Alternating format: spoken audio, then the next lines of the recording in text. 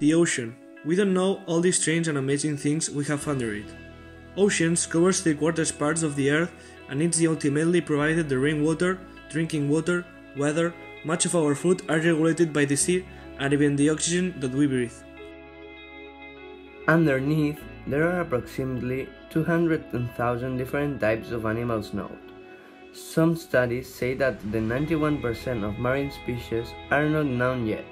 These stats are incredible. Besides, the ocean absorbs 30% of carbon dioxide that we, the humans, produce. Bad thing because we are buffering the global warming.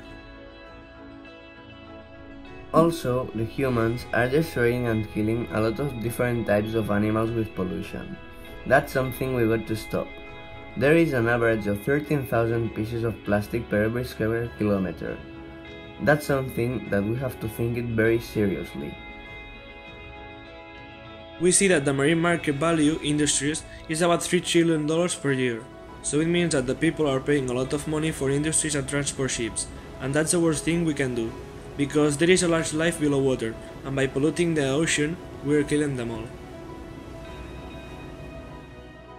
Studies say that more or less in 2100, if you keep going like this, more than 1/2 of the world marine species makes down the brink of extinction.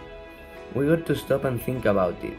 Some different ways to provide the animals under the ocean do not get killed, such as squads to clean oceans, plastic wars, or trying to reduce transport on the ocean. And a way for us to discover more about these strange and special beings.